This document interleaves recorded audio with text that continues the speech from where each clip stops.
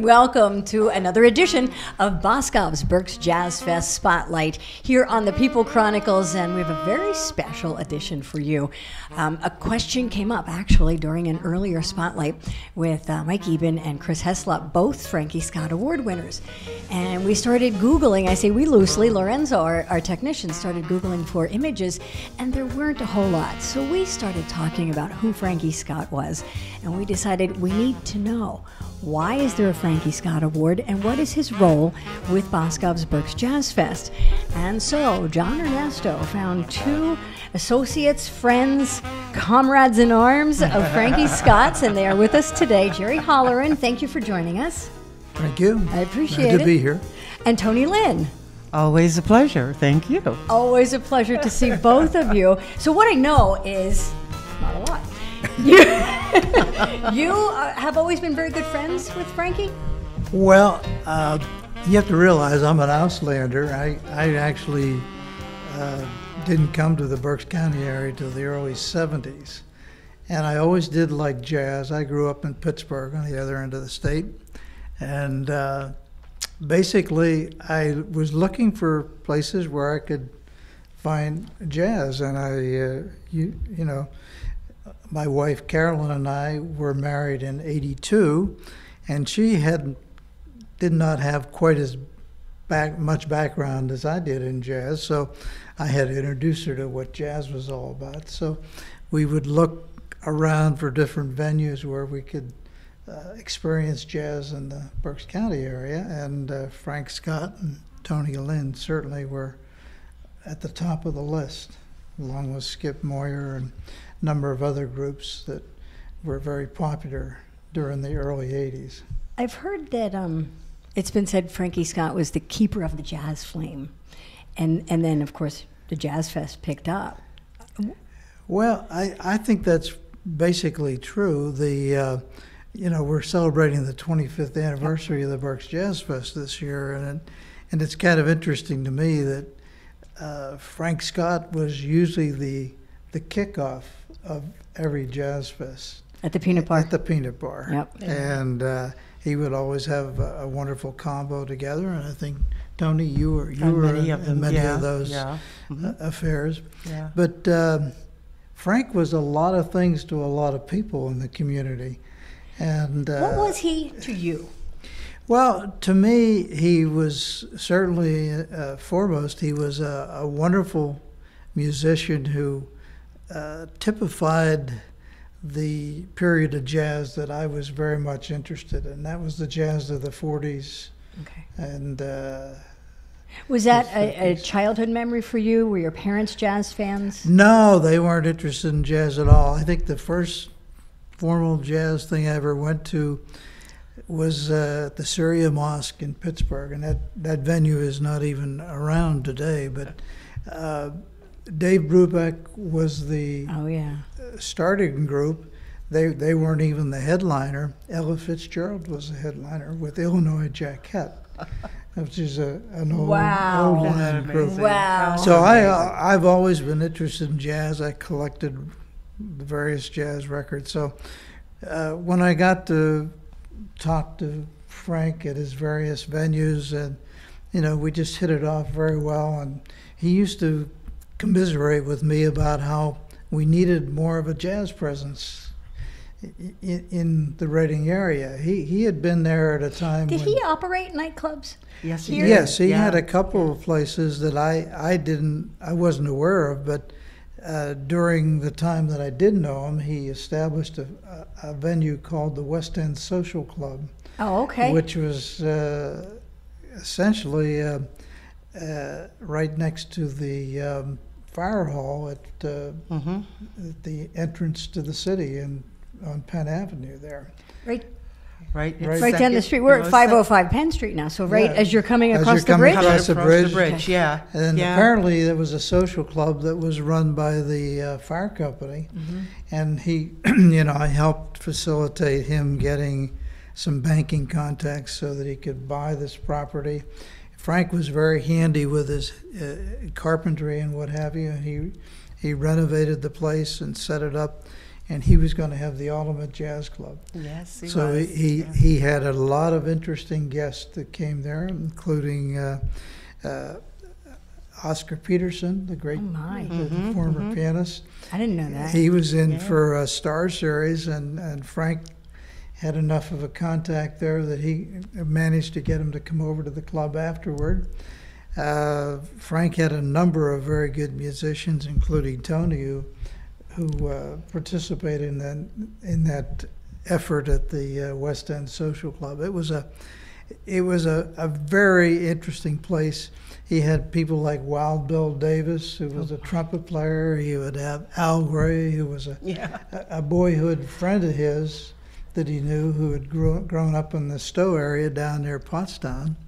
And Al Gray had these white pearly teeth, and he played the plunger trombone. He was just a fantastic musician, but he was loose as a cannon. Oh, that always makes it interesting. Now, speaking of loose as a cannon and musicians, Toni Lynne, you spent a large part of your career, from what I understand, performing with correct. Frankie Scott. And Yeah. Toni, you're a staple at the Boscov's Berks Jazz Fest, always performing. You'll be performing again this year This year I will. in yeah. 2 different capacities. 2 different venues. Boscov's the dinner jazz session. That will be, I think, April 15th. Okay. And I think we'll get started around 11:30 or 12:30, somewhere within that time range. You can check that out. And as I said, we are doing a different kind of music. We kind of like just mix everything up. I'm working with Susie Ernesto, Craig Schallenberger, and a terrific bass guy. His name is Bel Castro. What a name.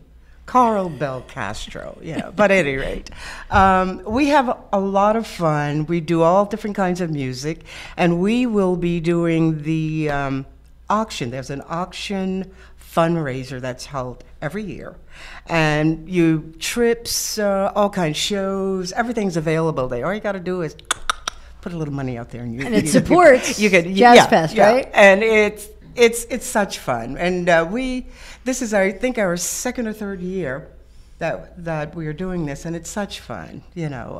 You say, Toni, sing a song, I'm there. Toni, when you sing a song, you just stop and go, wow. You are a very amazing talent in your own right. And you're also, I believe, the 2nd Frankie Scott Award winner. So having worked with him and then winning that award, what does Frankie Scott mean to you, and what does the award mean? The award was really very, very special to me. You hear people singing your praises, but you have a tendency sometimes to say, oh, well, that was all right. It wasn't all that, but when I received that award, it meant that I did offer something very, very special to our community. And working with Frankie Scott, I tell you, he was an extension of my dad. Really? Or my grandfather. That sounds like a very high compliment. It is. When you say it that One that, I loved him dearly. His family, the contacts that we made, he made throughout the years, it was just, we were talking about the West End Social Club. Frankie Scott loved New York, all of the activity there. He was like he loved being in the heart of the jazz community, and it was everywhere. So with this club, his idea for the club to be like a short extension of one of the venues out of New York City, and it truly was for a while. Taste of New York here in Berks County. Such great fun, such great fun. But wherever we performed, it was like, how do you say, it was just a comfort zone. The people were so receptive for what we had to give. And with Frankie, everybody and their mother knew him. And what if he just showed his face? These were the days I heard stories about him walking the bar with his horns. Okay, I came after those days. Just to qualify that point. Yes. Our home was actually right here on Penn Street, the Crystal Restaurant. Oh my goodness. Yeah. And you know, we used to do all kinds of venues all over the place, and wherever we went, as I said, there was this fatherly thing. I was not allowed to sit at a bar. I was not allowed to fraternize with guys, so to speak, friends. He had that so paternal, that was his protection. Yes. He's looking out under for the you. wing. Yes, he was, you know. And sometimes I would say, I wish he'd go sit down somewhere. That guy looked pretty good. Toni, you said when you got the award, it meant you did something in the community. Was that a mentoring of Scott's, or Frankie Scott, excuse me? Is that something that was important to him beyond the music, the impact in the community? What did Absolutely. I think that was a driving force for him. The community, he was all about getting the kids in the center city to become involved with music in any capacity. He was always, you know, on board with special projects that would encourage children to be a part of anything special around the city, as far as music, anything. You That's know, a that devotion. was his Takes heart. time and energy. Oh, so my. he inspired you to do the same, and because isn't that part of the criteria to get the Frankie Scott Award? Not just your musical talent, but what That's you're it. doing, giving back. Right. What you're doing with it. Yeah, For the exactly. community, what, you know, and how your role in the community, how it's accepted, you know. Well, you know, you're doing a good job. You are a force in the community. You are a building block. This is what we all try to do, and this was his vision.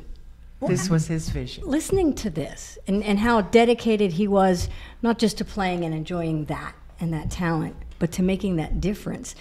And then I think he was just alive for the first 5 years of the Jazz Fest. Somewhere. Well, he around died there. in '95. Yeah. And the award sequence it's about 11 years now that we've been What do you giving think this he'd award. think of all of this? I mean, to know how Jazz Fest expanded and then there's this award, what do you think he's thinking? I think he would say he did a pretty good job if people are still remembering him. Yeah. You know, my wife and I have a private family foundation called the Jerry Lynne Foundation, and that's what we use to fund this award every year, as well as the Art of Jazz. We fund that as another project. The Jerry Lynne Foundation, I mean, you contribute millions to many different organizations, to projects.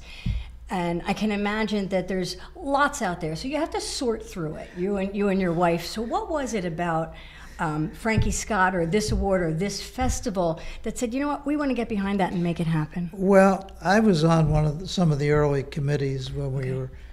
Bill Royston was heading up the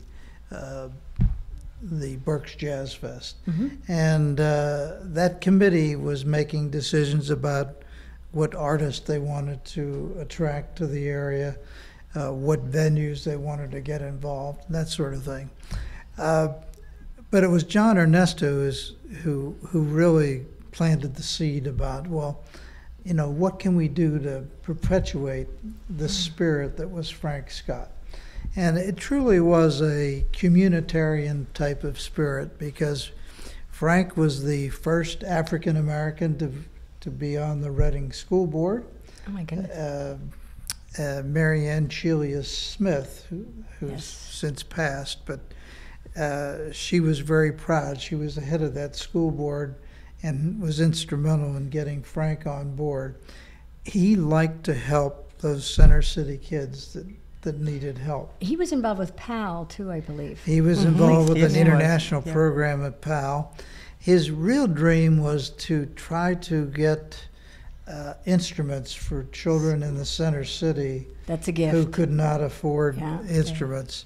That was really left unfilled. I did manage to get him onto the Wyomissing Institute of Fine Arts School Board, the board of directors. And, he was the first African American on that board. And Trailblazing. Trailblazing. Yeah. But, they had their own financial problems, but the one thing that I was so impressed with is the various teachers there said, we won't be able to supply instruments, but we will supply our services. And those teachers would go into the center city schools and teach classes in music. One's equally as important as the other, because what good is the instrument if you don't know how to play it? Yes, So, exactly. a huge gift, a huge legacy for Boscov's Berks Jazz Fest, and now we know a little bit more about who is Frankie Scott and why all of this is being kept alive. And thank you, Jerry, and your wife, Carolyn, for supporting this award and continuing to recognize artists who are doing what he did, making a difference in the community, like you, Toni Lynne. And thanks for sharing the memory and keeping it alive and continuing to do what you do. This year's award winner, I don't know if it's announced, so I'm not going to let the cat out of the bag, but the winner's already been on a Boscov's Berks Jazz Fest Spotlight. Now you figure out which one it is. Very good. Oh, you got out of that. Thank you both for keeping it Thank alive. you. Because of your efforts, we all get to enjoy the festival and the music and the Thank you. benefits of the program. Thank Yes. you. My pleasure. Thank you. Good.